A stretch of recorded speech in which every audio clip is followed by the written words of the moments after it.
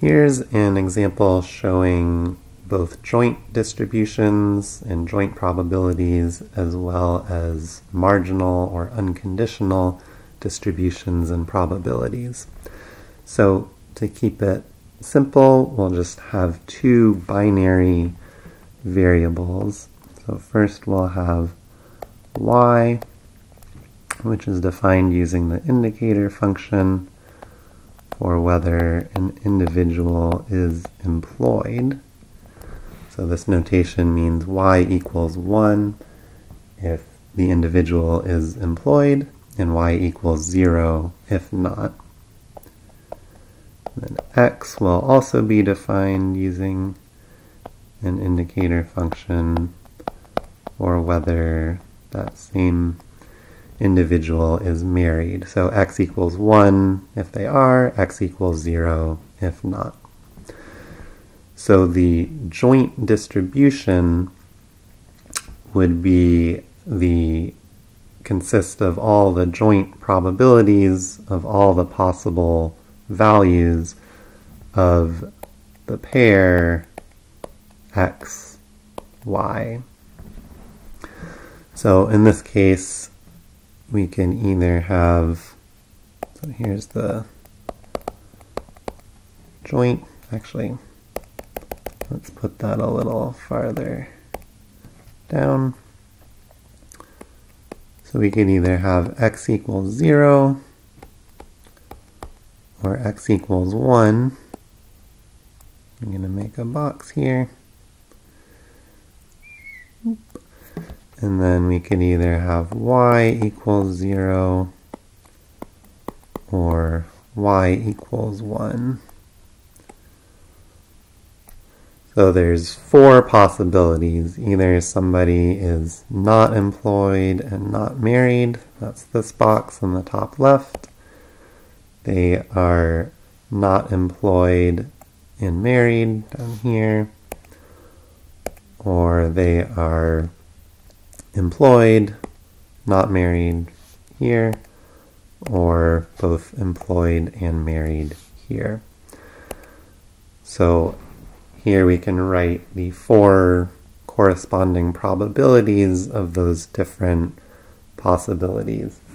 So just for the sake of example, we could imagine there's a 10% probability of neither.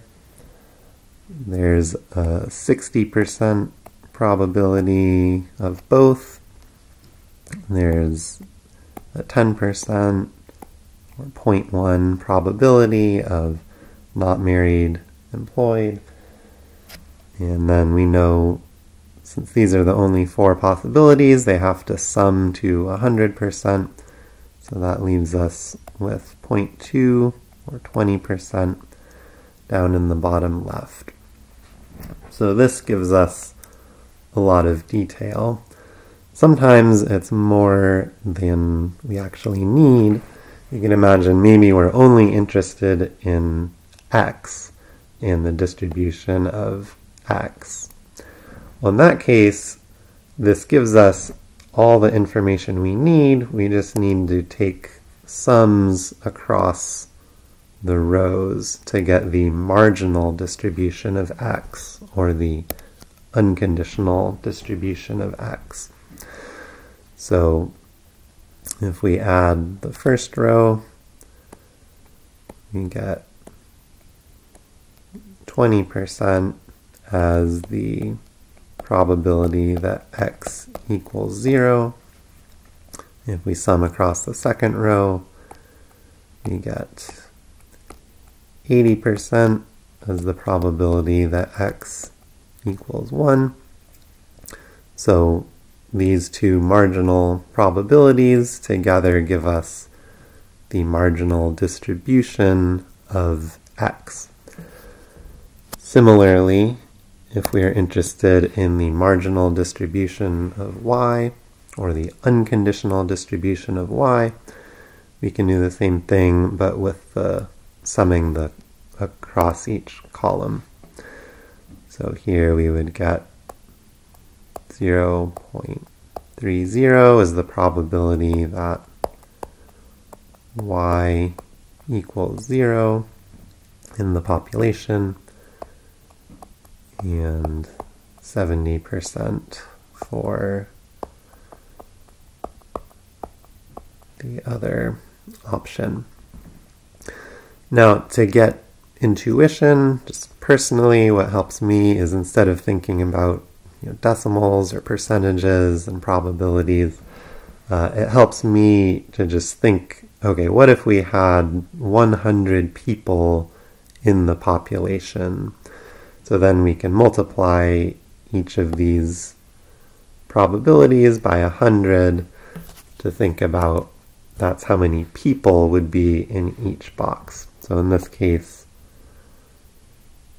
if we had here, keeping the same labels, I'd think about having 10 out of our 100 people who are neither employed nor married, 10 people who are not married but are employed, 60 people who are both, and 20 people who are not employed but are married.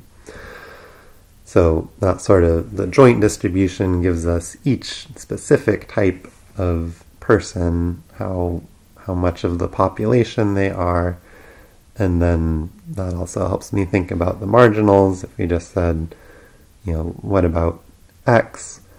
We could easily see, okay, well, there's 80 people here who are married out of the 100 total.